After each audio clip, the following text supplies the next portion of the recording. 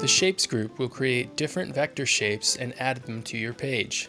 Choose the Shapes menu and either choose rectangle, rounded rectangle, ellipse, or a circle. The shapes are available with solid fill colors or graduated fill colors. Choose the shape you want and it will be created on your page using the fill colors selected in the Colors group and the border styles selected in the Borders group. Once the shape is on the page, you can resize it with the selection handles. The rounded rectangle shape will have an extra selection handle which you can use to alter the roundness of the corners.